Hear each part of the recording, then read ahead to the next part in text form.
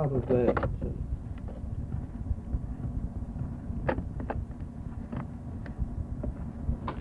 the CIO was formed, first was called the Committee for Industrial Organization. You see, what actually happened was there was a resolution passed. We were independent ourselves, Amalgamated Clothing Workers, until 1932 when we were accepted into the American Federation of Labor. Why they wouldn't accept us before was because there was another union in that which come of that jurisdiction, which is called the United Garment Workers of America, and which we originated out of because we felt, or the people in the industry at that time felt, that the United Garment Workers wasn't representing all the clothing workers. They maintained, and I think rightly so, I think the labor history will bear us out, that the United Garment Workers of America, AFL, only organized the most skilled operations in men's clothing: cutters, sleeve hangers, and pocket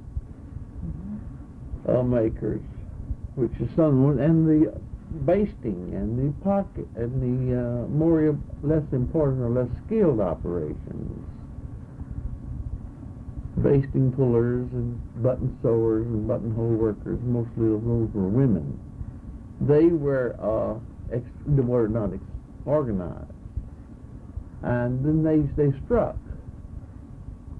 And where was the strike? It came out of Hartschafer and Mark's clothing company in Chicago, Illinois. I remember that. And they came out on strike, and then the men joined them, and the United Garment Workers didn't support them, so they pulled off, and that's how the Amalgamated Clothing Workers came to be. At the next convention, some of the people who did still have credentials to go to the National Convention of the United Garment Workers of America, Brother Frank Rosenblum, to try to get them to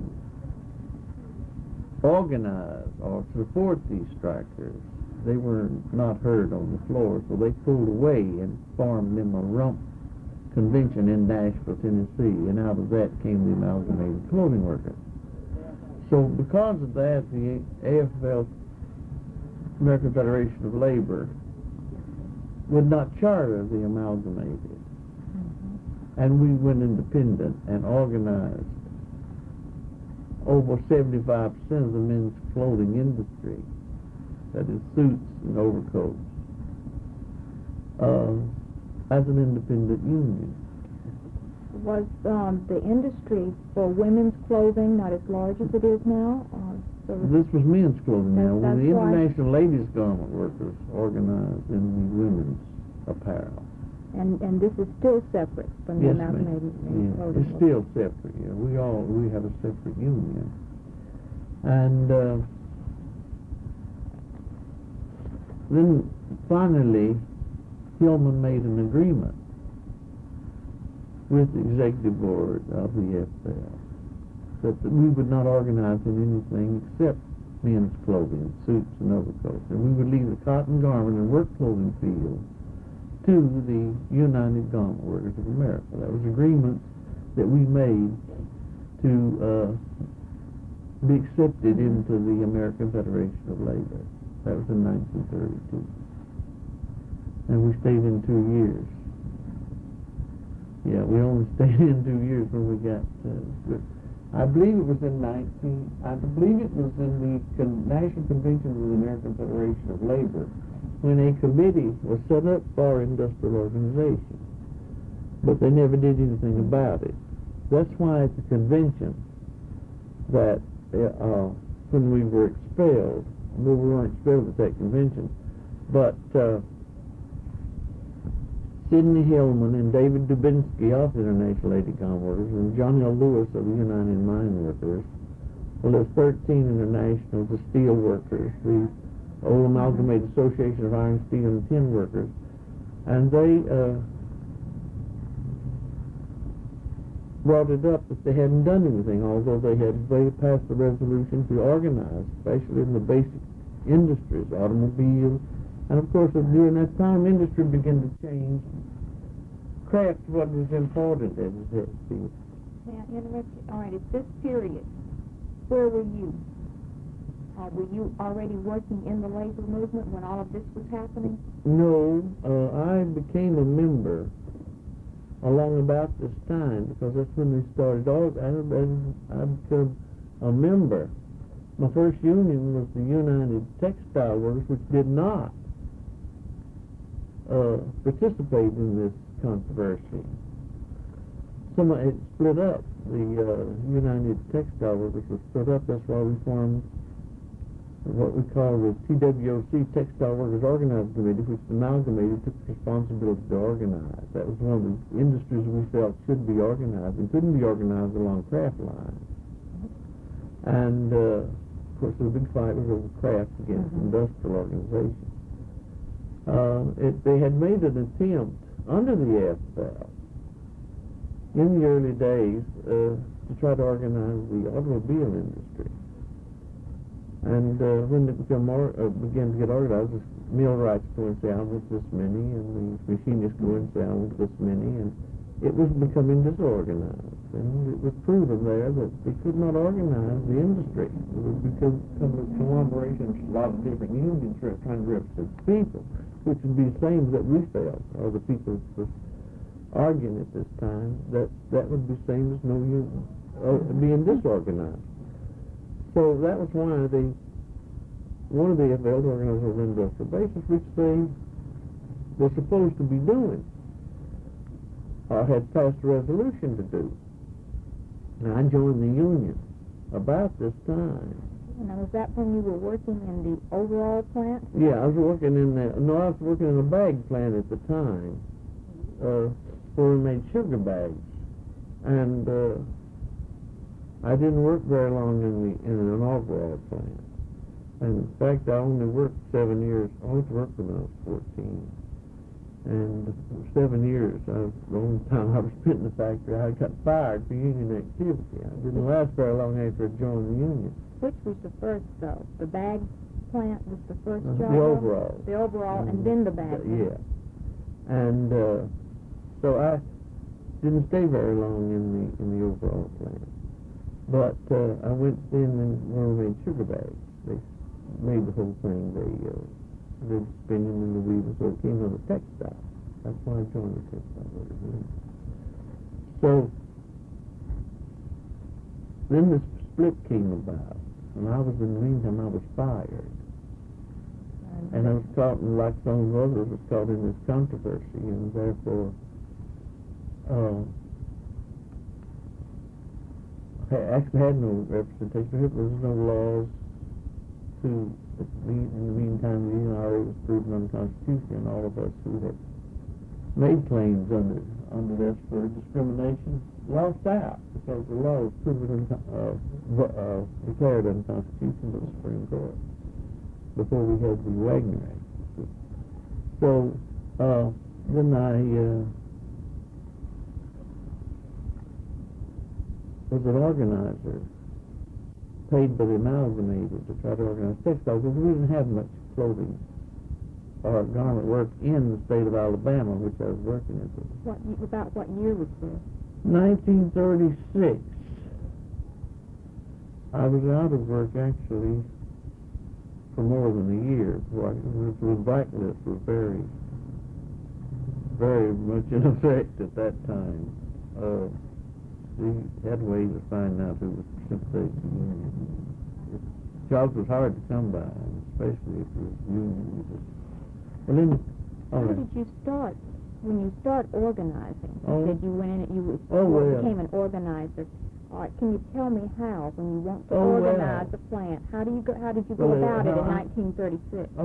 Well, the first thing, where I started out as my experience as an organizer, I was a member of the organizing committee of the old Birmingham Central Labor Union, and as a volunteer organizer. without pay. This committee... What industry did they Well, we were anything. We were volunteer organizing committee. We were an organizing committee. And I was still then working an evening shift at the plant. And in the morning we'd go out and we organized, volunteer organized, we'd organize 3 bakeries in Birmingham. We worked, I helped in the steel mill.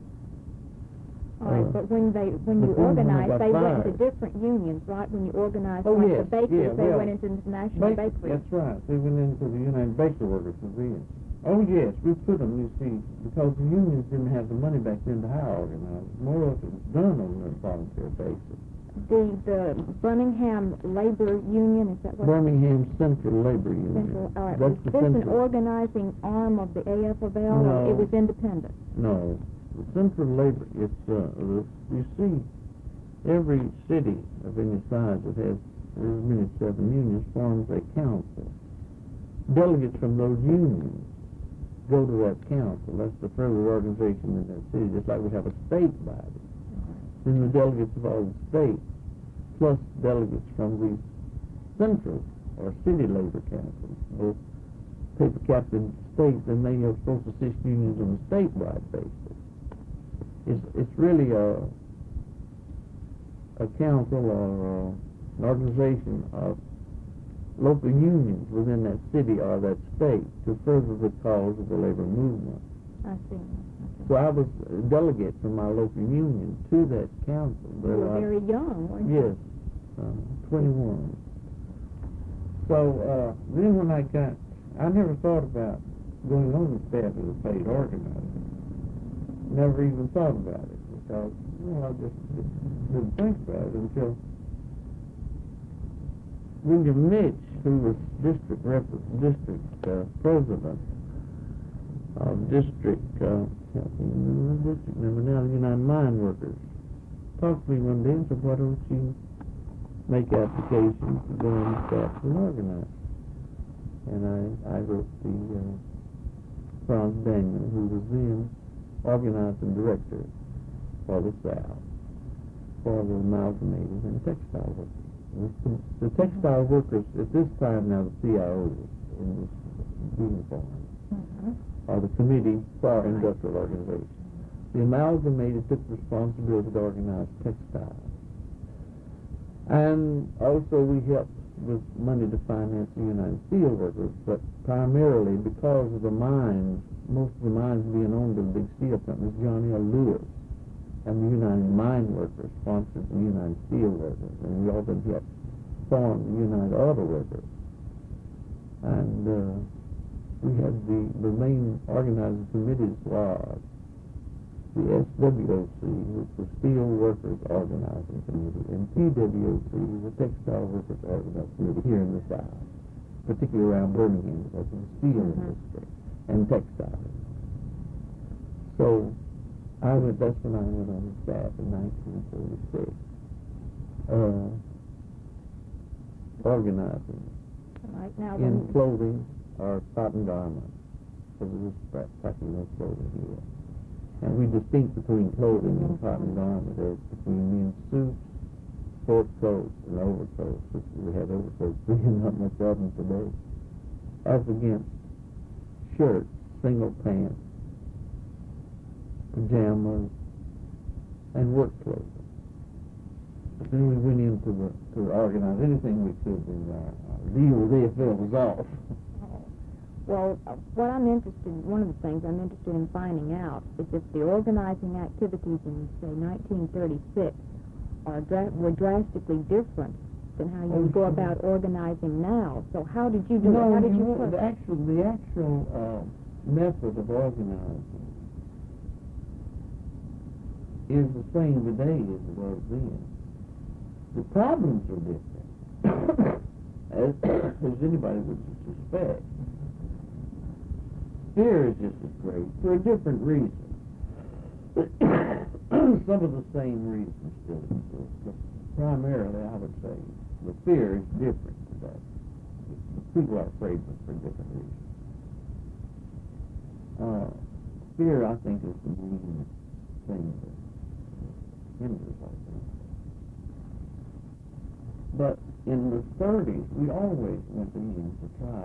First, you go and you talk to people, and you try to get people who are more sympathetic, who are maybe have some person, relative, or brother, sister, husband, father who's a member of the union already. Those are the best people to first you'll make your first contact. You go into a little, well, most of my work was in little towns, and it was almost impossible to find a union. Once in a while you might find a number of the railroad. You have to be in little areas where there's a junction railroad. We might find a here and there a person who'd been a member of the Carters, and especially during World War I. They went away someplace to get jobs, and they had to join the union in order to get the job. And we had to, once in a while, you would run into somebody who had one time or other during World War I had worked in the defense industry and had been in the union and had worked in the war. So that's what you do first. You would try to find someone to a town, and if you knew someone in that town who was sympathetic toward the union, you see if they knew somebody in that plant that they knew that they could talk to. Then you try to form your organized committee within that plant. There's no organizer can organize a plant. Takes the people. That's right. They can lead, advise, and guide. But as far as the organizing, if you can't get to an organizing committee within the plant, your chances of organizing that plant is very slim. All right, I can imagine the fear on the part of the workers themselves.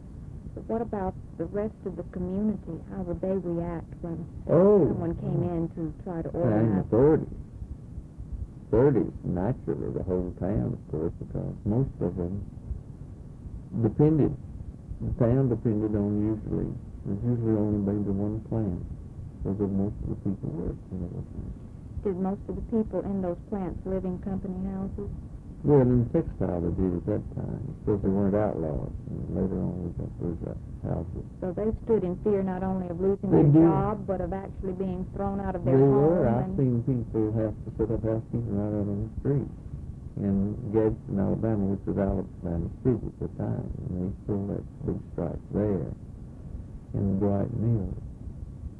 They were evicted, and I actually saw people, but they weren't beaten. They got the union. It survived all during some of those early days while they were there. From the early days of organizing, it survived until the factory finally closed in the late 40s. Due to the fact that they couldn't, the company made statements, they could not get workers. So it's true today in the textile industry. That's the blacks. I think going in the textile industry, they'd be in trouble. Younger people just don't enter that industry like they did. And they didn't have any applications on file for these older people, tires, and rest of the mill. All the applicants they had, practically all of them was over 50 years old when the applicants got. That was before, of course, the equal employment laws passed. They didn't dare try to hire blacks. Well, how did you get to up in Tennessee? Oh, well, we're skipping a long way. Oh, I'm sorry. Let's don't skip. Yeah, we're skipping. I didn't go into Tennessee until about 1940. I worked up to organize the Irish shirt plant here. As I said, there wasn't much of this work in Alabama. The only two plants in Birmingham, the two overall plants, then were organized on the United. We helped organize them in the early days on the United Garment Workers, and they were in the United Garment, and they were a good local union. No thanks to the international union, just had good, strong labor movement in Birmingham, and we had good, strong militant members in that kept those locals militant and got representation. They represent themselves, and it was a good local union, if I will say that. Well, what was the main thing did you think at that time, say in the 30s, that the unions wanted, was pay more important or were working conditions, I'd say one was just as important as the other. Everything was so bad. Oh, it was. And control of especially the textile mills, and the people were very alive. The company they'd store even tell them, concept. that's right, and they'd even tell them how big a house they could rent. If you had a wife and 2 or 3 children, you could only give them maybe a 3-room house. And most people came down and went to work and were in debt, and they stayed in debt to the company store. I saw people who never drew a penny in their pay and debt. Never got it. The only money they ever got was when they go and take what we call clacker or googaloo or strip. Everybody had different names for this tip that they got. You know, it's going to go so much every Monday they go, that's the noon, and they draw this tip to trade at the company store. Well, they'd sell that 10 cents for 90 cents on the dollar. If they ever got hold of the money, some of them never got the money. They'd take this and sell it to people. They'd sell them $1 worth of that for 90 cents. And they'd check the money out for the doctor. How it came out of the pay. I remember my first experience, I went into work, and they charged me 10 cents a week for ice. For the ice water, and we never had the ice water. Oh. And they took a penny out of every dollar you earned to pay the doctor. Whether you used them or not, you paid for it. And if you lived in a company house, that rent coming. And we were just slaves to that job. So you might never see money. That's right. And I don't care what anybody says, I saw it. I knew what happened. Well, I really lived through it and saw it. And even before I went to work, I lived in Alabama City during World War I. And my father, that's why I was so anxious to go back and help organize that mill. My father worked in the steel mill. And I used to work by this mill going to school. Because there was only school to go to. There was a black school up in the mill village. It was a public school, but the mill had donated the land and the building. And I'd see women, the smaller children, some of them didn't go to school. They were very lax. I don't even know if they had such a thing as people had to send their children to school back then. I don't remember, but I know a lot of them didn't go. Practically no black, and a lot of white children. Because they have to stay home and take care of the little children, because the mothers were so young. And at 10 in the morning and 2 in the afternoon, they took the nursing babies up there, and they let them come outside the mill, put on the grass and nurse the baby.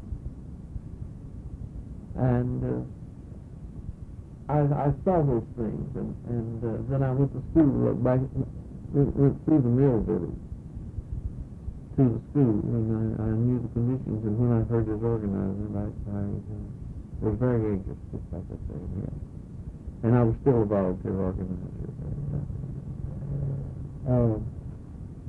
Excuse me just a minute, let me change the tape. I already had this one on text, and that's why I came.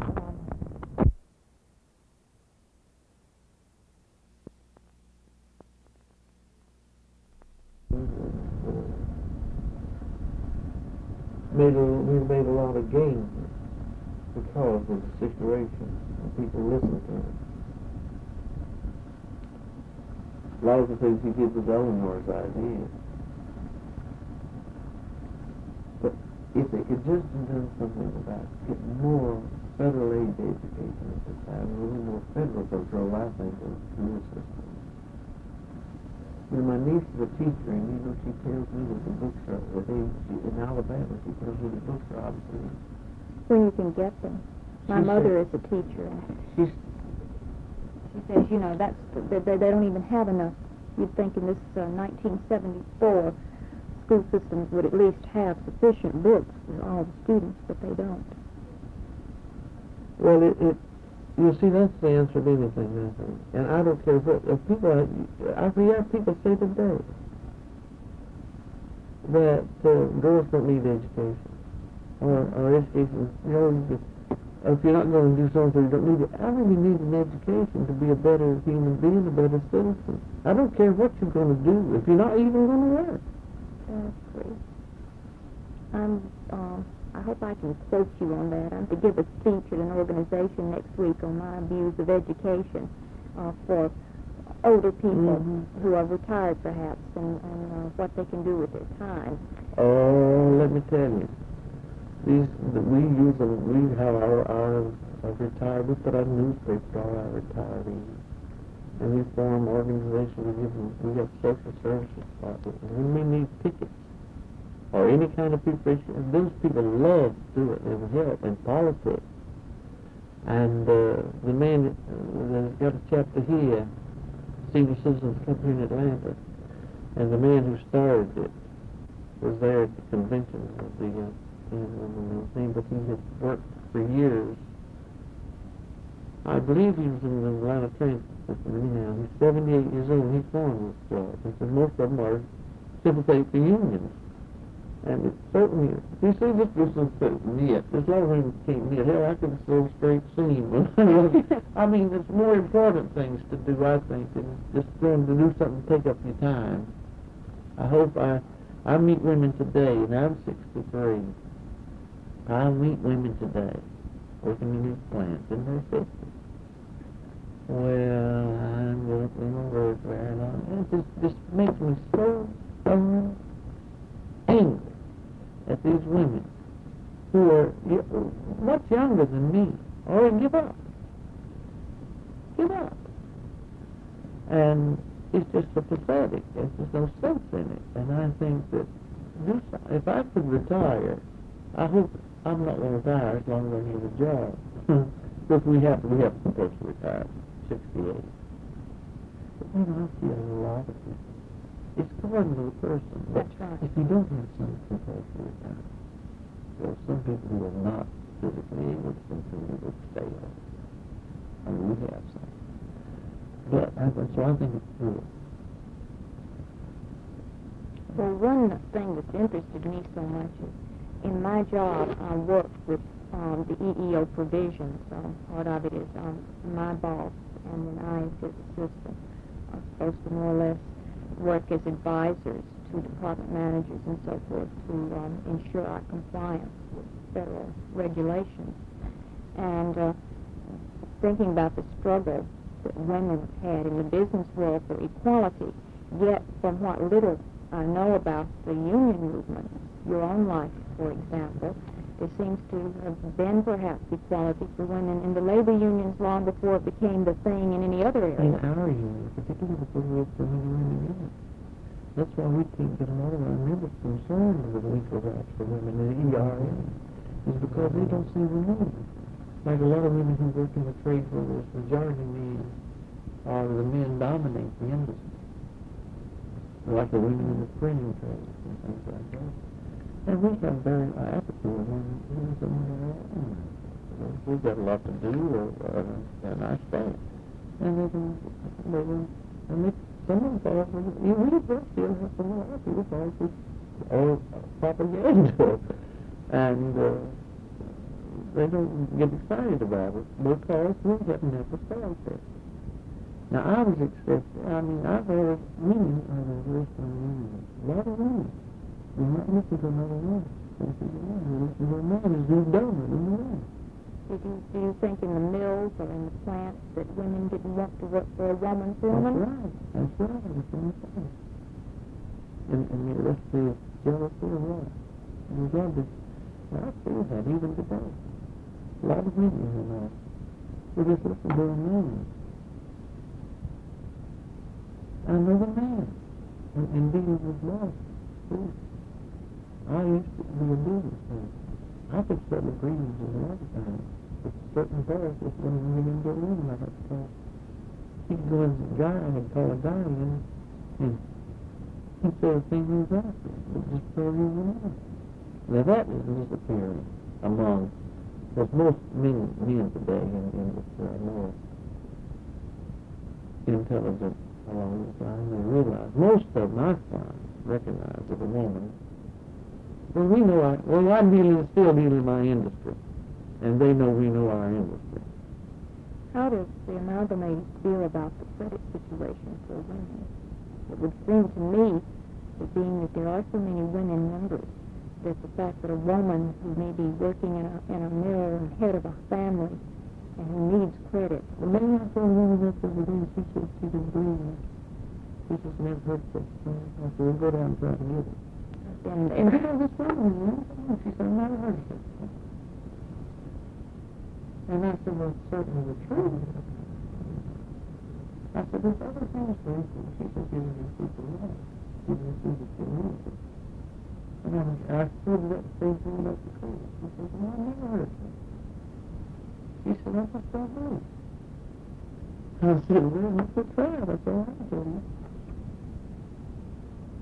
So the union have as a policy would be for? We are, well, what we have in the labor union, labor movement now, called CLUE, Coalition of Labor Union Women, for the purpose of promoting more and better equal rights for women. The major thing is to get more women participating in the labor union. We have women in working unions and in plants. The majority of men just don't go to the unions or belong, but just don't go because the men control them or don't try. I say, well, a strong woman, she fights for the rights of the family and the union, she'll do it. I do it among the majority of men. So I can say that you can fight. If I hard enough, you'll do it. But very few women, just like in anything else, is strong enough to put up the fight. Or men, for that reason, informing men. It's part of the reason for this apathy on the part of women in the unions. When a union makes a contract, the price per hour of the labor is for everyone who works, right? So the women have the same pay as the men. Yeah. So that they don't run into the same discrimination as in, say, a company where there's no... We have always had that in our contract. Equal pay for equal work. We have never had discrimination as to pay. We are fair, and I think at that time it was a good thing. It wasn't a national policy, but it was a policy. You know, a lot of little towns for plant certain things, garment plants, it was a very good job for me. We used to have certain jobs, so this job was too hard for me. And wherever we could, we got to job designated as men. To try to give more employment for men, get some balance in the areas of employment. So there's nothing. Never was there any possibility. The union men and children to do it. Only women were faced in girls, button sewing, button working. Things like that. The majority of the work was done by men in the old days. There was still a lot of machine operators in the clothing room. So it was still work. And most of the men did it. The women didn't go out and work. Very few women in, I'll say, World War I went out and worked. There were school teachers, or there nurses, you found even in the offices, in the church stores. And I know in my small town in North Georgia where I grew up, until the garment factory came in and a wheat plant came in. Just for Georgia.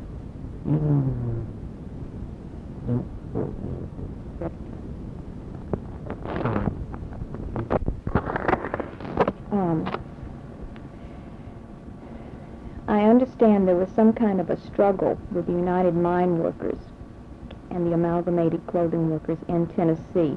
Now, Dr. Gracie told me that and left it at that. He said, you want to find out more, go ask. Well, I think that this part of it, most of it was the personality. The cause of it, I think. And I think I'm right, was more personality than anything else between Hillman and Lewis. You see, was this in the days when they were forming the CIO? No. was it started happening when Johnny Lewis left the CIA. Johnny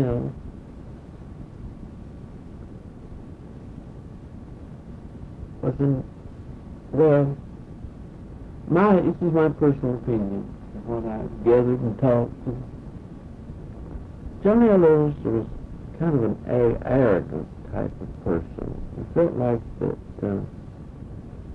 he had done a wonderful job as a leader of the United Representatives of the CIA. But he began to get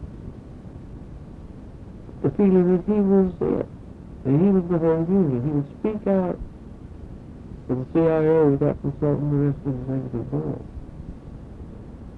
And they began having those problems. But he made a statement. He supported, John Lewis was a Republican until Franklin Roosevelt. And this first time he voted Democratic. And a lot of people, it's not strong, he's Republican, but my father was a Republican. Because he saw it as the most progressive party. And his first time here was a Democrat, because he felt the Democratic Party was becoming more liberal than the Republican, and represented more for his beliefs rather at the time. And he made the statement, I think to save his face, that if Linda Wilkie, who was running his president,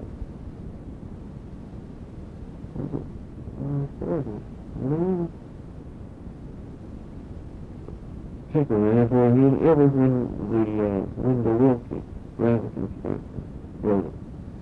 But if Wilkie, he was Wilkie, if Wilkie was defeated, he would resign as president of the CIA. And he did. Then he set up what was known as, he set up a union called District 50 of the United Manchester. It was to organize byproducts. So, gas, plants, chemicals, and then he set up what was known as United Construction Workers, affiliated with United Mine Workers, because he pulled out the area of independence. That was to organize in the construction field. There was a time when we were preparing, conscription started, began to build installations, and prepare for the stuff of war was coming in. So the construction work began to pick up. So he was, and his brother, Denny Lewis, was put in charge of the United Construction Workers. And Captain Lewis, his daughter, was the head of the construction. So he began to try to organize everything. Well, they felt that they had helped us organize that. They felt they organized those two-third factors in the Tennessee far, which we appreciated and did have their help. And the fact that it was most of the women working there had people in the mind. But we felt that that's what we're supposed to do in labor movement. And we had given them $100,000 at the beginning of the CIA, beginning of the movement, when we really up there, we'd given it on a loan of $100,000 to help organize even grow. Our unions always looked at this money. The same thing in a small union, Rodman's always been very careful how to handle the money. And we were able to help with the union somehow. So they came in there and started, we didn't live with them. But then we started with the women's club, and the women's club. The women's club was that. Right. And they had to go for the union. They had strong family. When he had been got who hired me as an organizer. But the good thing, he was just so represented, he couldn't go back to kept organizing down. I mean, you know, the other way, before. He's back to the house. He's always going to pay in other words, but he's been looking at me. That's a weird reason. Never.